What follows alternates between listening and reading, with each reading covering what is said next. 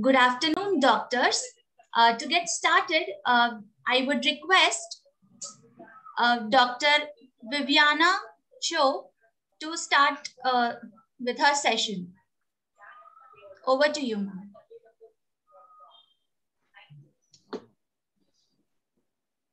제가 얘기를 하면은 되나요? 근데 선생님으로 먼저 얘기가 연결이 돼요. Okay.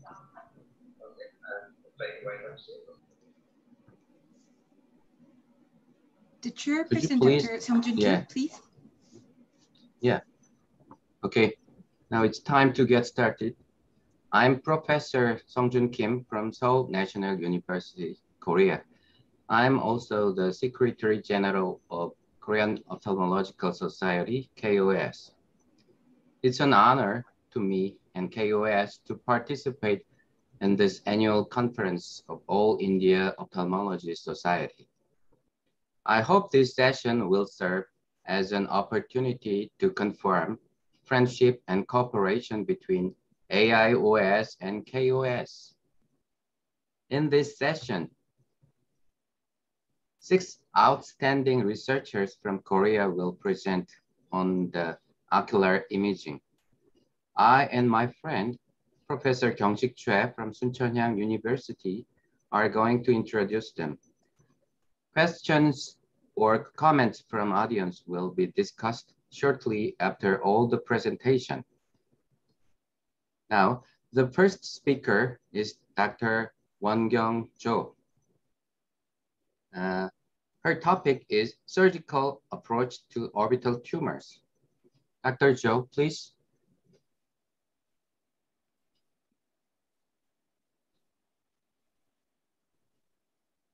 Could you please show us the presentation? Which one, first slide, please?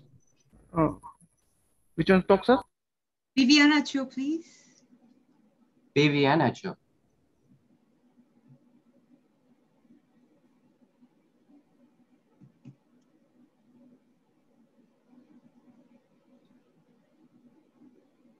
We are waiting for the first presentation. Okay.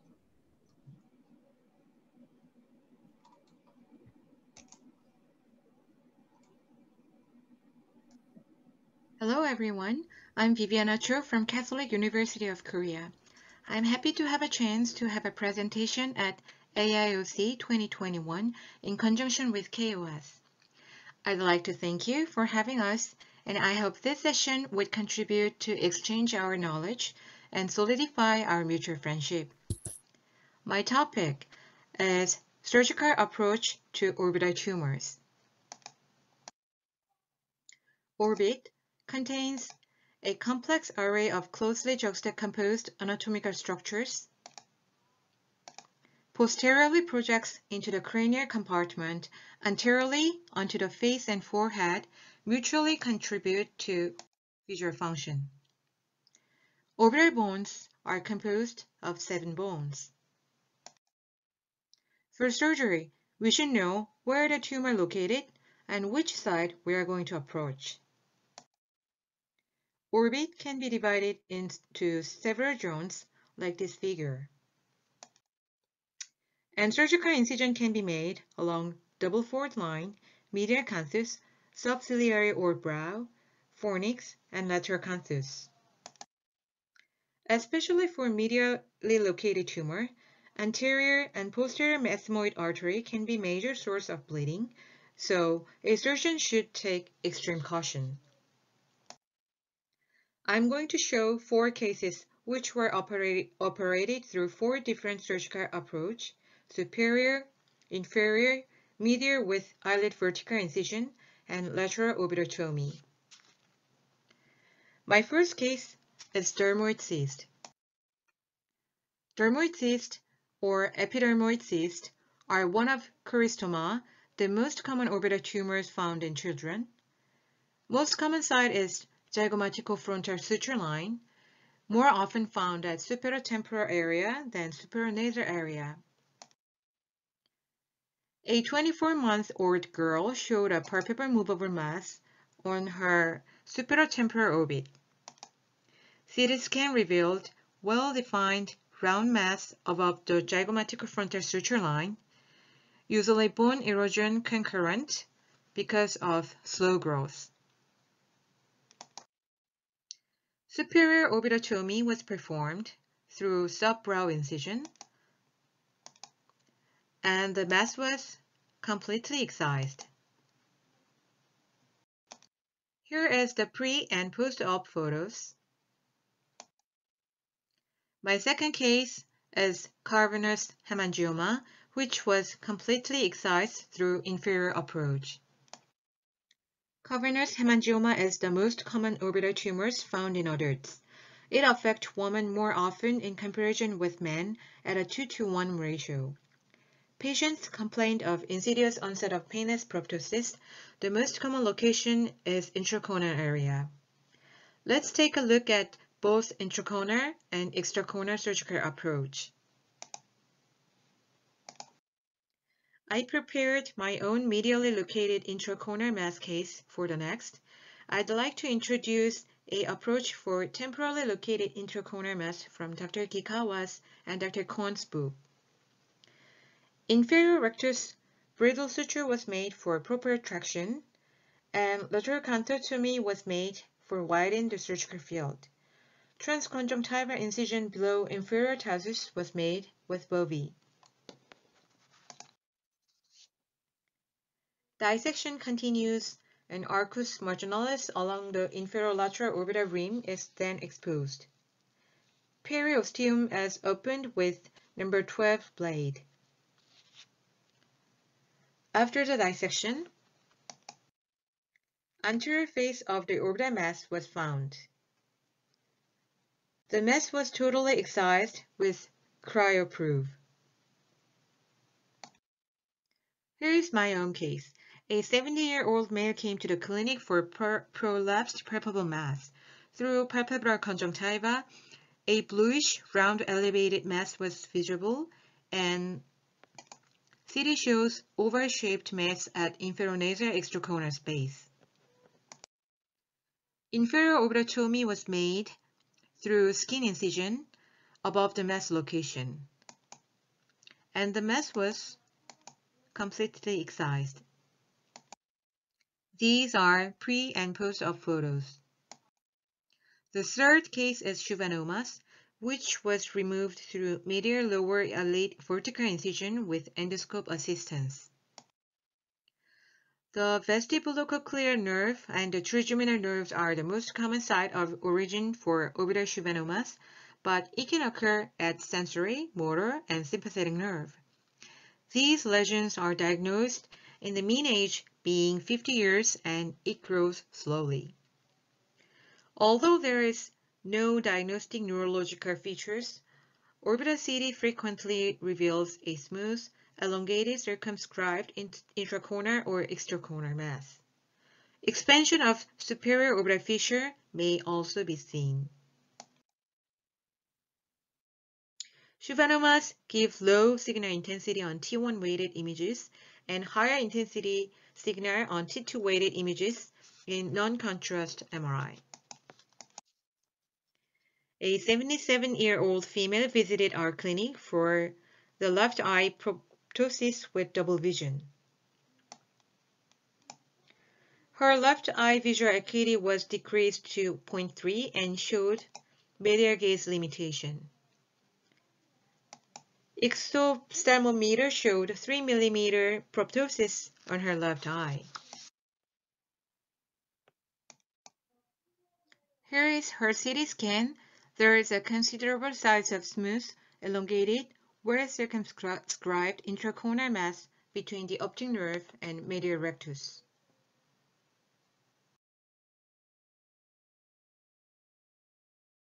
Because the mass was located at inferomedial intracorner space, I decided to approach to the mass through lower eyelid vertical incision with endoscope assistance to secure enough and safe surgical field.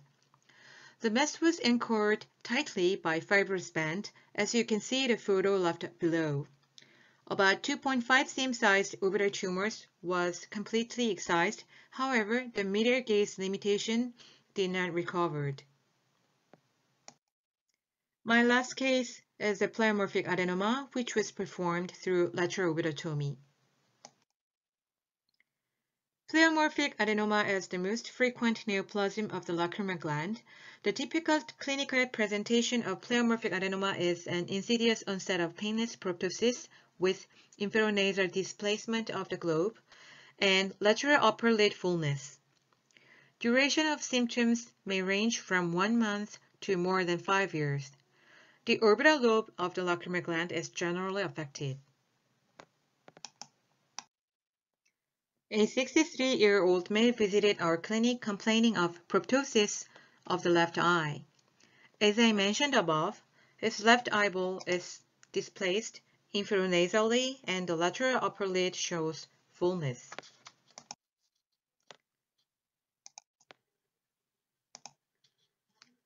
On CT or MRI, lacrimal gland pleomorphic adenoma presents as a round to oval, well-circumscribed lesion. Pleomorphic adenoma may have variable attenuation because of disparate composition of cellularity within the individual tumor.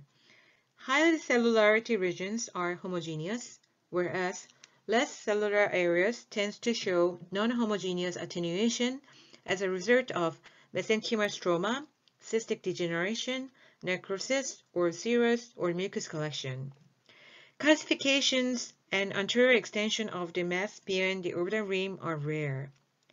The same features are found on MRI, since small tumors with a compact epithelial component appears as relatively homogeneous lesions of the intermediate signal intensity on T1 weighted images and appear as high signal intensity on T2 weighted images, whereas large tumors with abundant mesenchymal component, hemorrhage, or necrosis exhibit heterogeneous signal intensity on T1 and T2 weighted images.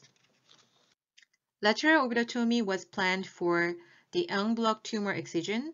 There are 2 options for orbital incision and I chose lateral contour horizontal incision shown as B. The left upper photo is before the surgery. You can compare the patient's proptosis of the both eyes, and the incision line was shown in the right upper photo.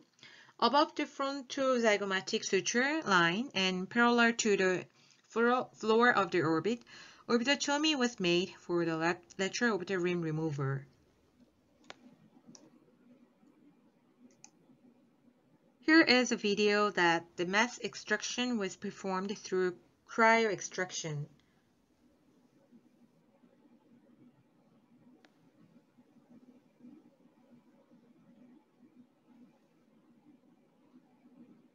These CT scans are taken after the operation. You can see the lateral orbital rim was replaced properly and the pleomorphic adenoma was completely excised. There are pre- and post-op photos of patients. There are no surgical complications so far. Here is my take-home message.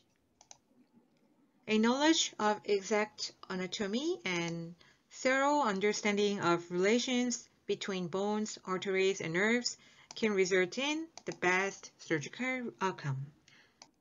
Thank you for listening.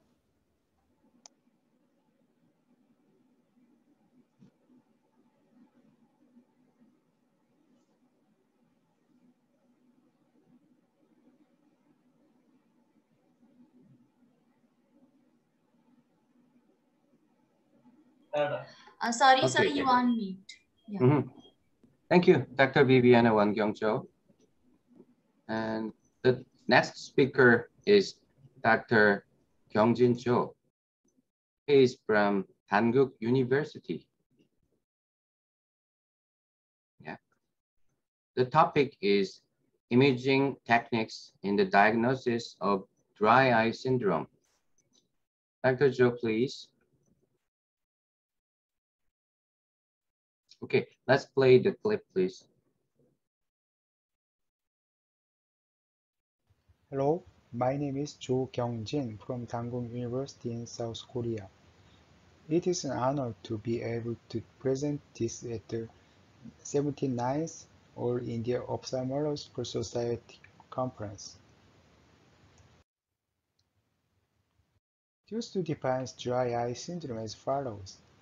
Dry eye is a multifactorial disease of the ocular surface characterized by a lack of homeostasis of the tear film that result in symptoms of discomfort, visual disturbance, or ocular surface signs.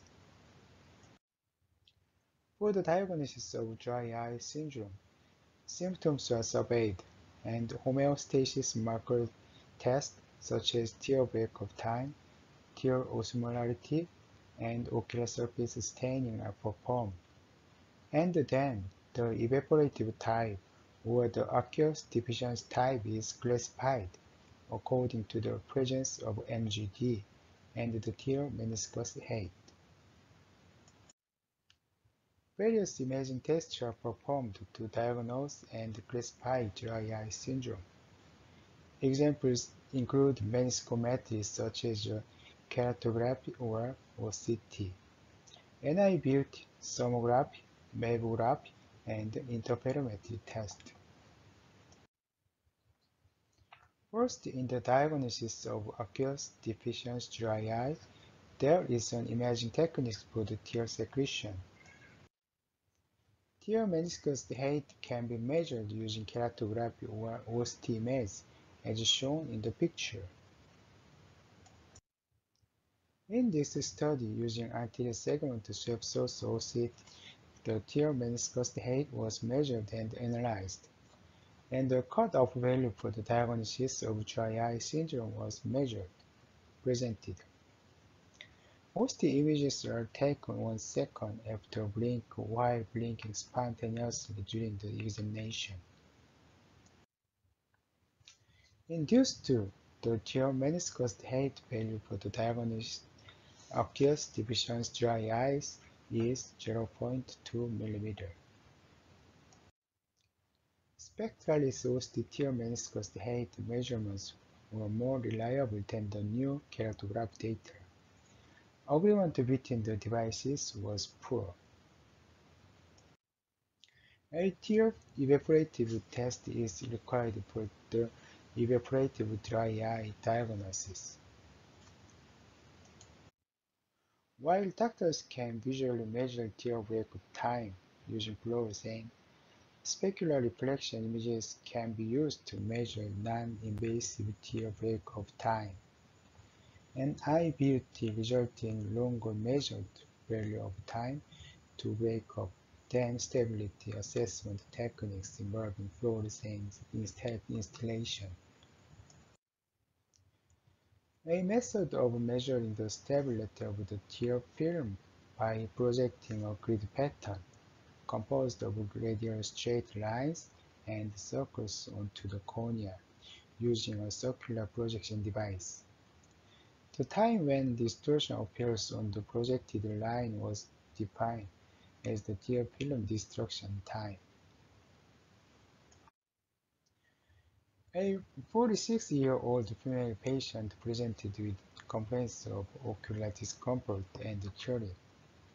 The tear meniscus height is 0.3 mm and the non-invasive tear break of time is 3 seconds, so it can be diagnosed with an evaporative type dry eye.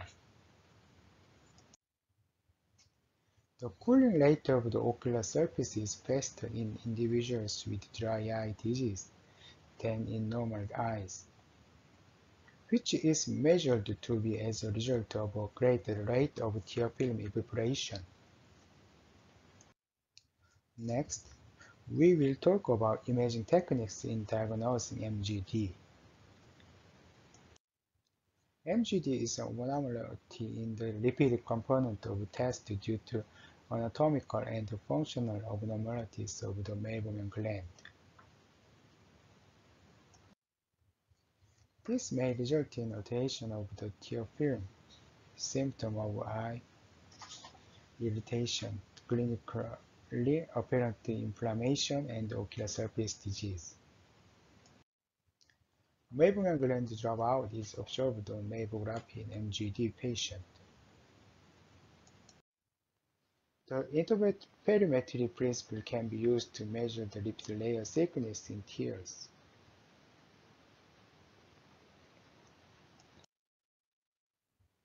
Can MGD be diagnosed by lipid layer thickness alone? In tears, thickness is important for lipid layer, but lipid characteristics and dynamics are also very important. In addition, care must be taken to avoid contamination of lipids in tears during the examination. In this patient, tear secretion is normal in the Sherman test, but the lipid layer thickness is 43 nanometer in the right eye and 66 nanometer in the left eye.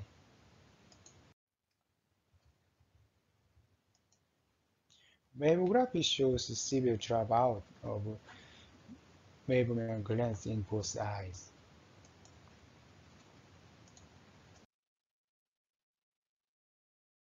In this patient, tear wake-up time and lipid layer thickness were decreased, but meibomian gland dropout was not severe.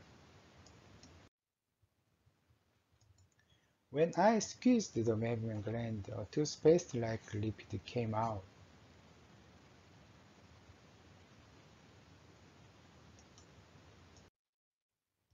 Even if there is no abnormality in the mammography, dry eye can occur due to abnormal lipid, like this.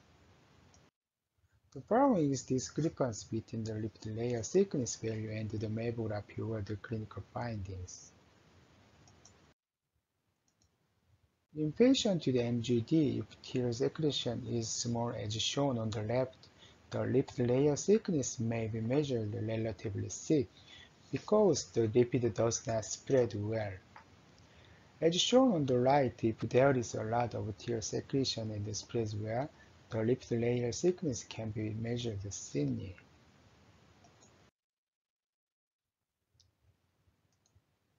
This patient has a right eye conjunctivitis, so the lipid layer may be thick. However, this is an abnormal lipid layer.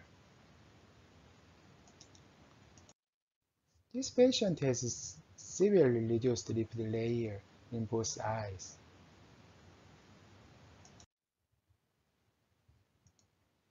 If you look here, this patient doesn't close his eyes very well. This makes dry eye. The above test methods can be used to diagnose and classify MGD and determine treatment method. Let's talk about imaging techniques on ocular surface. The part that comes into contact with the cornea is called the lid wiper, and the stained area is called the lid wiper epithelial path. Confocal microscopy can be used to image the corneal lobe and the conjunctival epithelium. Conjunctival injection may also be an important sign in dry eye syndrome. Thank you.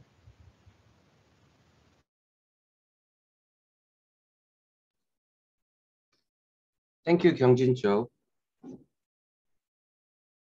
The third speaker is Dr. Jiung Lee from Busan University. The title of the presentation is Anterior Segment of Optical Coherence Tomography Imaging of Filtering Blebs after trabeculectomy with amniotic membrane transplantation. Dr. Lee, please. Thank you for inviting me to AIOS Symposium. Today, I would like to talk about anterior segment optical coherence tomography imaging of filtering blebs after trabeculectomy with amniotic membrane transplantation in patients with primary open-angle glaucoma. Trabeculectomy is still gold standard for glaucoma filtering surgery. However, it has complications associated with mitomycin C and 5-FU. Previous studies of trabeculectomy with amniotic membrane transplantation reported that it is effective in IOP control with less complication. Our group reported that trabeculectomy with AMT in Korean patients with POAG has comparable success rate at 1 year after surgery. However, a vascular cystic bleb was not observed in the AMT group, while 8 eyes in the control group has a vascular cystic bleb.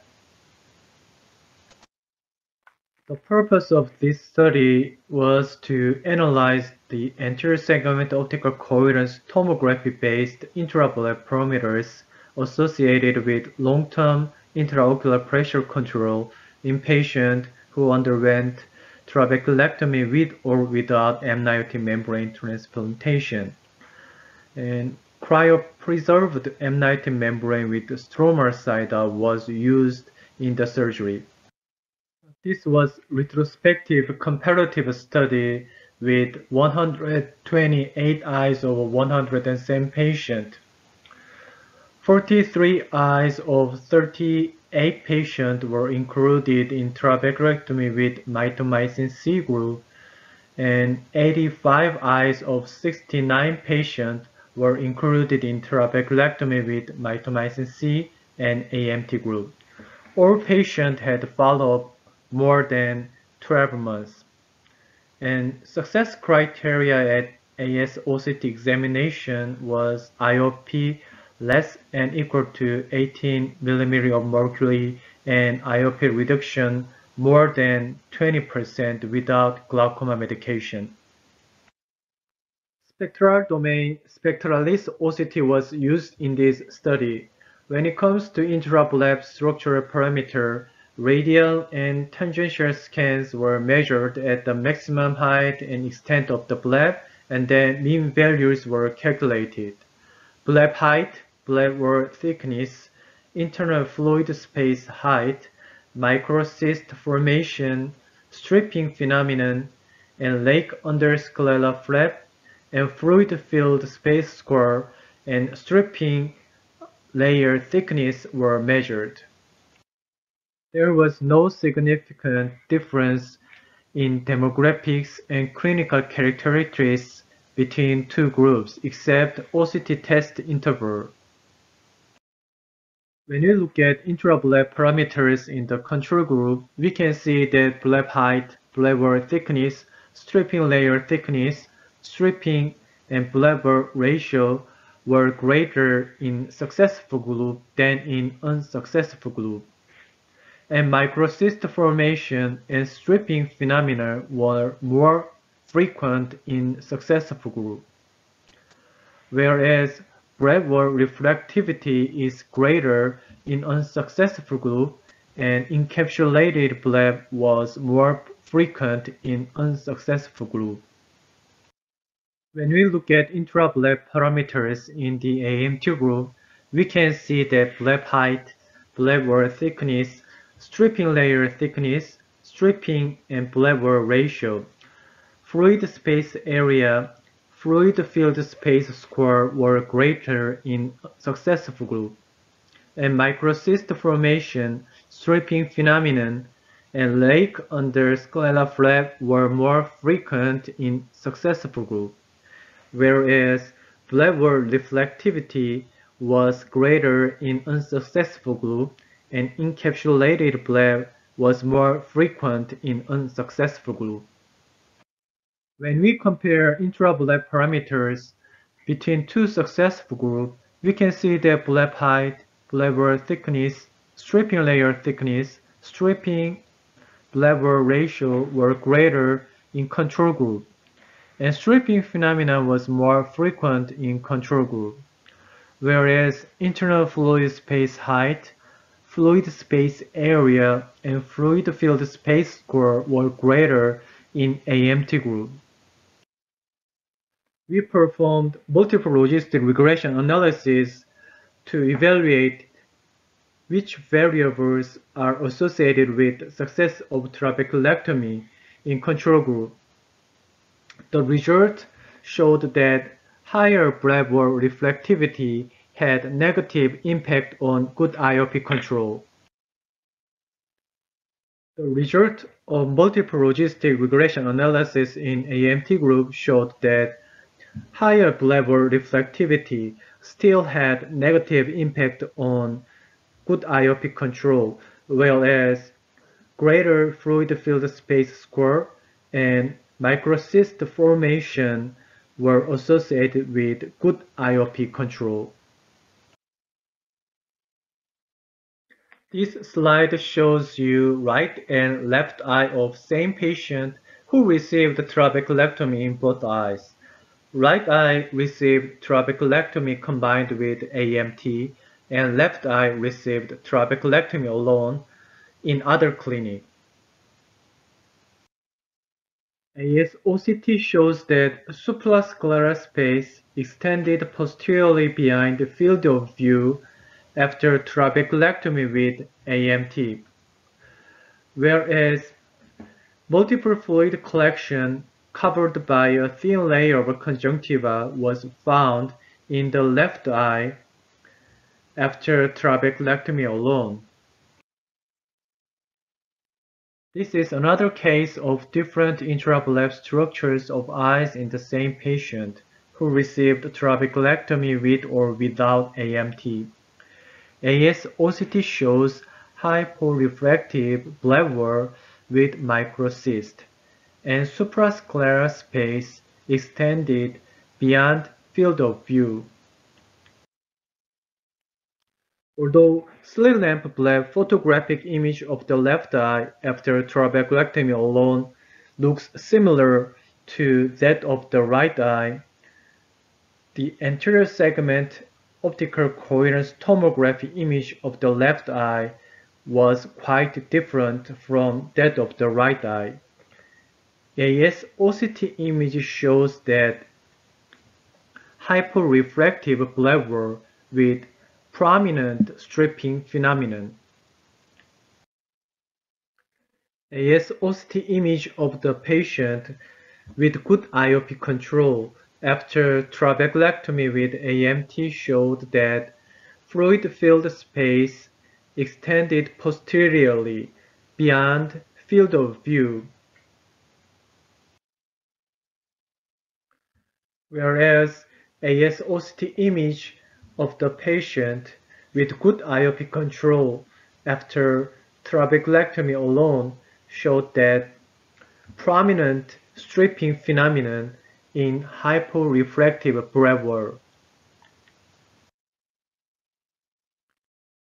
In conclusion, we found that factors related to successful IOP control in both groups were high bleb height, thick and hyporeflective bleb wall, and microcyst and stripping of the bleb. It suggested that transconjunctival pathway of outflow play a role in both groups. We also found that factors associated with successful IOP control in AMT group was the internal fluid space extending toward the conjunctival fornix, and it suggested that subconjunctival pathway of outflow play a role in AMT group. Thank you for listening.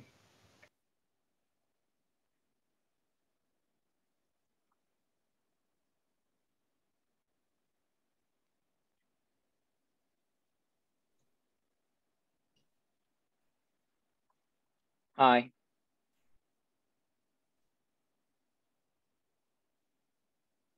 Could you change the monitor video clip? Okay. Hi, I'm Dr. Choi Kyung-sik.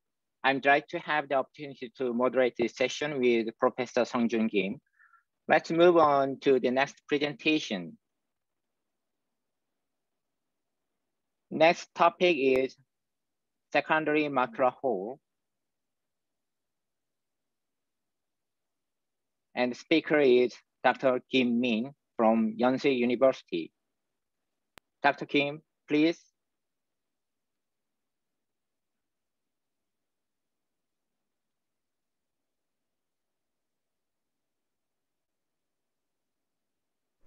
Good afternoon, everyone. My name is Min Kim, and it is a great honor and pleasure to participate in this wonderful meeting.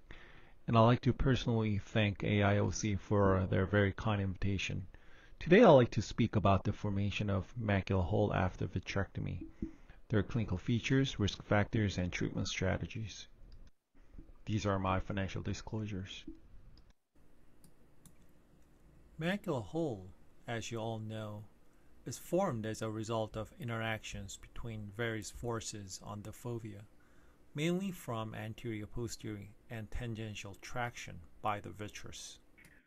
And for the treatment of macular hole, surgery is usually performed to relieve these tractional components through vitrectomy with or without ILM peeling.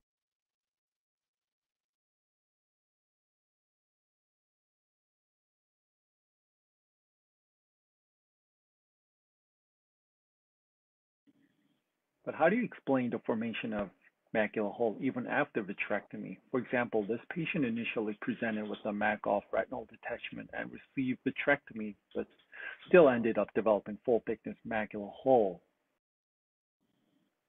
Secondary full-thickness macular hole after vitrectomy is a rare surgical complication with a reported incidence of up to 1.9%, and its contributing factors to its development in the absence of intact vitreous is not well understood, and pathogenic mechanisms other than those for idiopathic macular hole may be involved.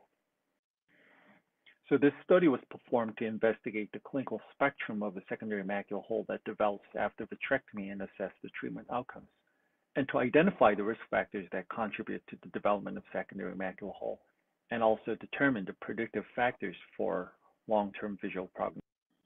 This was a retrospective case series, and the inclusion criteria is as follows. A total of 6,354 consecutive patients who underwent primary vitrectomy were initially screened, and those that developed a post-op secondary macular hole were eventually included in the study. And those patients who had undergone initial surgery for a macular hole were excluded from the study. 38 eyes of 37 patients were identified to have developed secondary macular hole out of total of 6,354 cases that underwent vitrectomy. This was an incidence of 0.6%, and the mean age at the onset of macular hole development was 57.1 years old, and the median time to macular hole diagnosis after vitrectomy was 2.3 months, and the average axial length was 25.1 millimeters, and 48% of the patients had a longer axial length greater than 26 millimeters. And the most common primary diagnosis for the initial vitrectomy were rhegmatogenous retinal detachment, followed by secondary epiretinal membrane and vitreous hemorrhage. There were also a few cases of idiopathic epiretinal membrane, lamellar hole, submacular hemorrhage, and vitreomacular traction syndrome. Coexisting pathology and imaging features prior to initial vitrectomy are as follow. Epiretinal membrane was detected on OCT in 58%, and vitreous was also seen attached at fovea in 58% of them. Vitreous hemorrhage was noted in 29%, followed by retinoschisis in 13%, lamellar macular hole in 11%. Also, 8% of the patients had a past surgical history of MAC-off retinal detachment. Adjuvant surgical procedures performed in addition to vitrectomy for the initial diagnosis are as follows. ILM peeling in 44% of the eyes, pneumatic tamponade in 42%, silicone oil injection in 32%, and scleral buccal or encircling in 13% of the eyes. The average macular hole size on preoperative OCT was 544 microns. And the presence of epiretinal membrane on OCT was noted in 50% of the patients. And for the treatment of secondary macular hole, ILM peeling was performed in more than 80% of the patients. And if there were no ILMs remaining, ILM transplantation was performed. And either silicone oil or a gas tamponade was performed.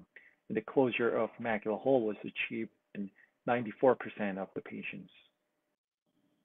At post-op 24 months, the average visual acuity was 20/86, and 47% of the patients improved at least 3 lines of visual acuity.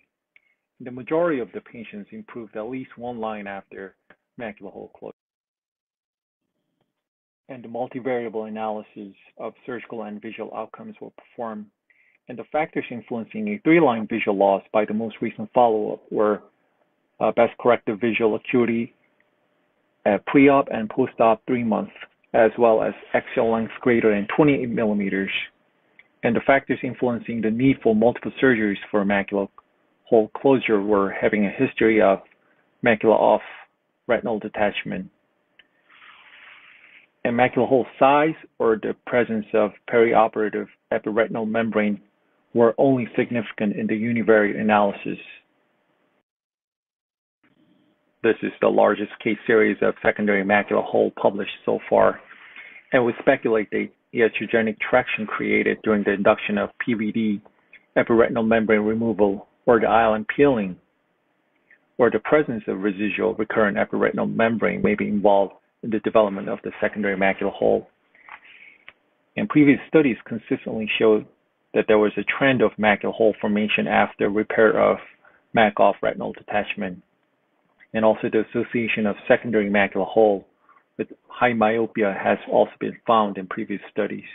In conclusion, secondary macular hole occurs rarely, with an incidence of 0.6% at 2.3 months after vitrectomy in our case series.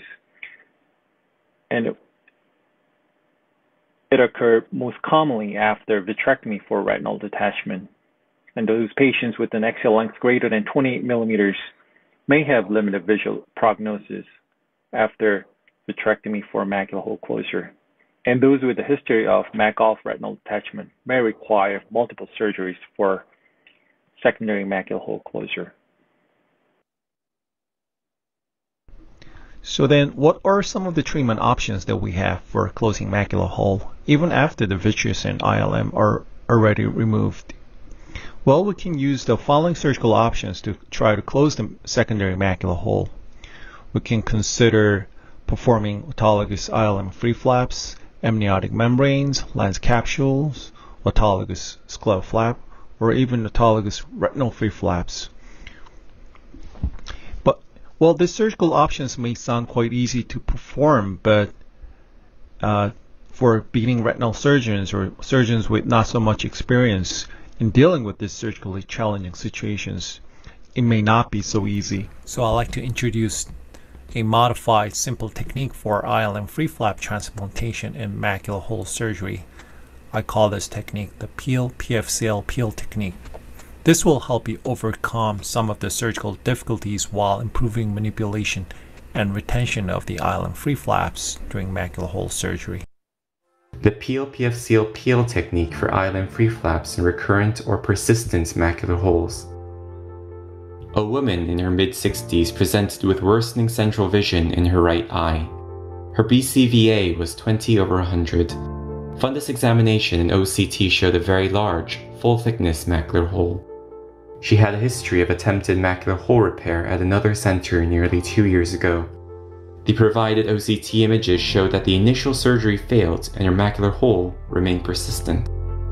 She agreed to undergo additional surgery at our center using our modified ILM free flap transplantation technique. Autologous ILM free flaps are comparatively easy to obtain, but the technique is surgically and technically challenging owing to the difficulty in stabilizing and manipulating the thin flaps. PFCL, or viscoelastic assisting techniques, have been reported, but the techniques as currently described remain demanding. Injection prior to peeling will result in difficulty in creating the flap itself. And in cases when injection is done after flap creation, there is high risk of spontaneous flap loss, or the flap may refuse to go into the PFCL bubble and float on the bubble's surface. Thus, we introduce the PFCL peel technique.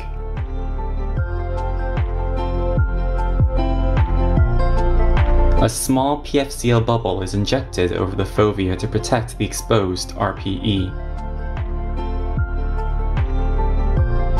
Afterwards, ILM is stained using ICG dye.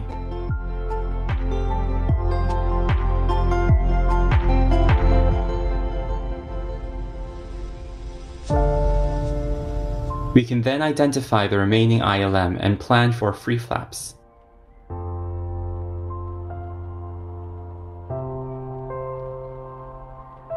The planned ILM flaps are first partially peeled to create edges that can later be easily grasped.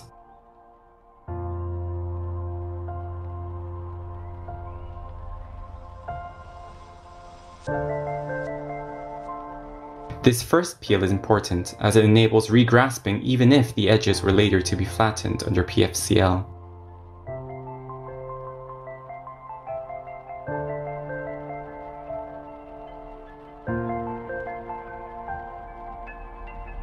Then additional PFCL is injected so that the entire posterior pole and all planned flaps are fully covered. Finally, the previously peeled ILM flap edges can then be easily visualized and grasped under the PFCL without having to then create the ILM flaps under the influence of heavy liquids.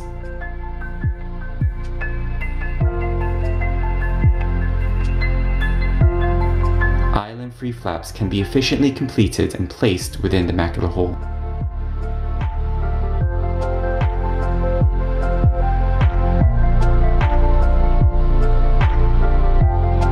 The high density and high interfacial tension of PFCL stabilizes the ILM-free flap once it is released.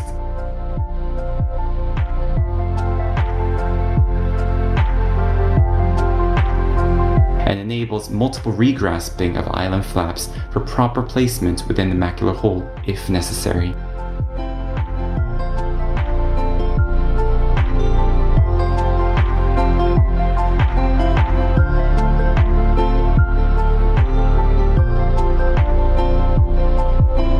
Under the PFCL bubble, there is no need to fear the flaps floating away and flittering out of view.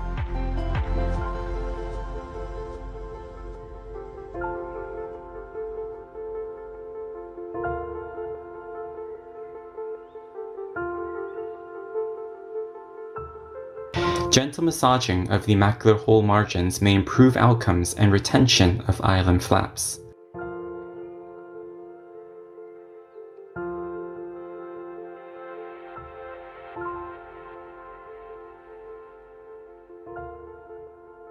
Fluid air exchange is first performed, followed by careful and deliberate PFCL air exchange.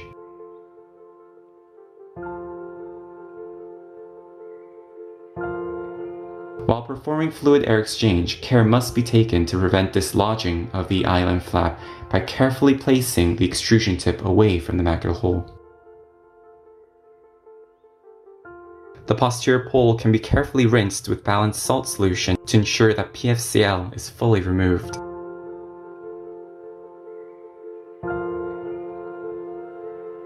At post-op week 1, we can confirm on OCT that the macular hole was successfully closed.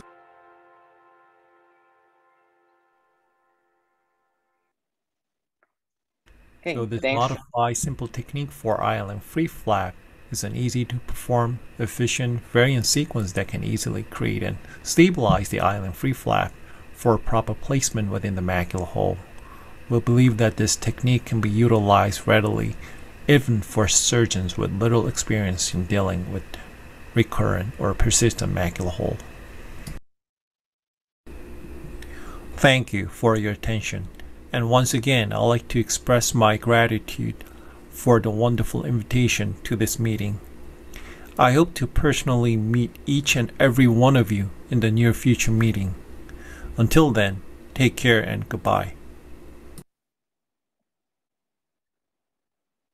Thank you, Dr. Kim. Okay, next speaker is Dr. An Ji-yoon from Seoul National University. She will talk to us about retinal imaging in neurodegenerative disease.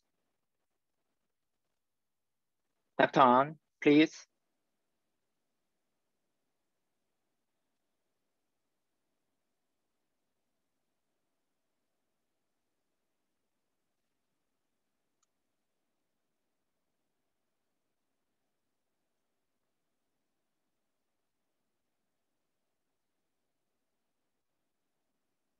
Good afternoon, everyone. My name is Ji-Yoon An, and it is a great honor for me to present at the 2021 AIOC KOS Joint Symposium. Today, I will be talking about retinal imaging in neurodegenerative diseases. Before my talk, I will briefly introduce myself. I work as an associate professor at Porame Medical Center, an affiliate hospital of Seoul National University. My research interests include retinal imaging in neurodegenerative diseases, namely Parkinson's disease, as well as ocular genetics of AMD and diabetic retinopathy. If you have any questions about my talk today, please feel free to email me at this address. Parkinson's disease is a neurodegenerative disorder of the CNS and the second most common cause of dementia following Alzheimer's disease. The histopathological hallmark of PD is the death of dopaminergic neurons within the substantia nigra, which results in the typical bradykinesia, rigidity, and tremor seen in these patients. Recently, there has been advanced understanding of the non-motor symptoms such as hyposmia, sleep disruption, depression, and constipation, which initiate prior to the onset of motor symptoms, and heightened hope that if early diagnosis is possible in this prodromal stage, treatments to modulate the disease course may be possible. Non-motor symptoms also include visual symptoms such as impaired color vision and visual hallucinations, with dopaminergic loss within the retina and occipital cortex implicated as the possible causal mechanism. There has been numerous OCT studies trying to understand the pathophysiology underlying the visual symptoms common in Parkinson's disease patients. Most of the initial studies looked at peripapillary RNFL thickness, and as you can see on this forest plot of a meta-analysis study, there is decrease of average RNFL thickness in PD patients. As for studies looking at changes in the macula, most studies have used different OCT machines and analysis protocols with too few patients, and hence have failed to reach a consensus on whether there is or isn't any structural retinal change. Our group has also looked at retinal changes in Parkinson's disease, and this was one of our earliest studies. We focused on visual hallucinations, which is a common symptom in both non-demented and demented PD patients. We looked at the following 5 points in the macula and segmented the retina into single layers and compared the thickness between PD control, PD with visual hallucination, and those with both dementia and hallucination, and found significant RNFL thinning in those with visual hallucination and dementia. Next, we wanted to find out if retinal changes were present in early-stage patients who were drug naive. A few differentiating points for this study were that since we only included early-stage patients who were drug-free, we could gather a homogeneous patient group without any drug effect. We also used the automatic single-layer segmentation software within the Spectralis viewer and used a smaller 3.45 mm ETDRS circle. Microperimetry was used to assess function anatomic correlation, and brain dopamine transporter image was done using a PET MRI to correlate retinal changes with those occurring in the brain. Our analysis showed the presence of retinal thinning, especially in the inner temporal and inferior sectors. And such structural changes correlated with the Hoenya scale, which is a clinical indicator of PD severity. The higher the score, the more severe the degree of neurodegeneration, and as you can see, the significant negative correlation shows that the thinner the retina, the higher the Hoenya scale. Analysis with the dopamine transporter image also showed significant correlation between dopamine uptake decrease and retinal thinning. Hence, this study shows that retinal structural change is present even in the early stages of PD and correlates with clinical severity as well as dopaminergic degeneration within the brain, implying that retinal imaging may be used as a biomarker in Parkinson's disease. Next, we looked at REM sleep behavior disorder in which normal muscle atonia during REM sleep is lost. It may be idiopathic or secondary and often precedes the development of Parkinson's disease, with reported conversion rates between 30 to 65%. We looked at whole retinal thickness and the ganglion cell complex within the same 3.45 mm ETDRS circle, olfactory function, and brain dopamine transporter image. Retinal thinning was evident in the inner and temporal sectors, and when we compared the control, RBD, and PD groups, we could see a sequential decrease of retinal thickness. Olfactory function, which was decreased in RBD patients, showed significant correlations with GCC thickness, and GCC thickness correlated with dopamine loss in the caudate and putamen. A recent study looked at cell density of dopamine-producing amacrine cells in cadaver eyes and found a profound reduction in PD compared to controls. Looking closely at the perifoveal density in PD eyes, one can see that there is more decrease in the temporal and inferior areas, which coincides with the results of our study. This is a magnified section of the perifovea with an additional overlay of the 3.45 mm ETDRS circle.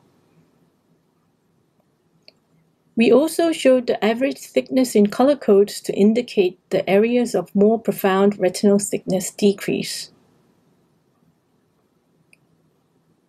PD is a progressive neurodegenerative disease which usually starts with non-motor symptoms.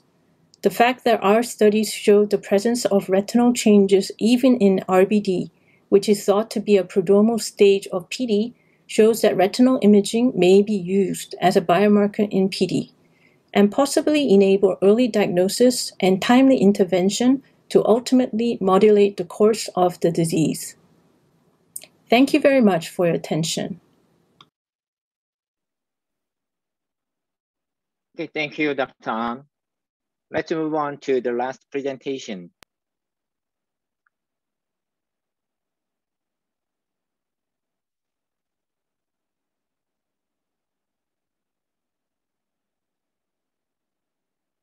The next presenter is Dr. Shin Yong-un from Hanyang University. And his talk is effect of hemodialysis on ocular structure. Dr. Shin, please. Thank you so much, speakers, for this wonderful session. And now with this note, we will conclude the session for today. Thank you so much.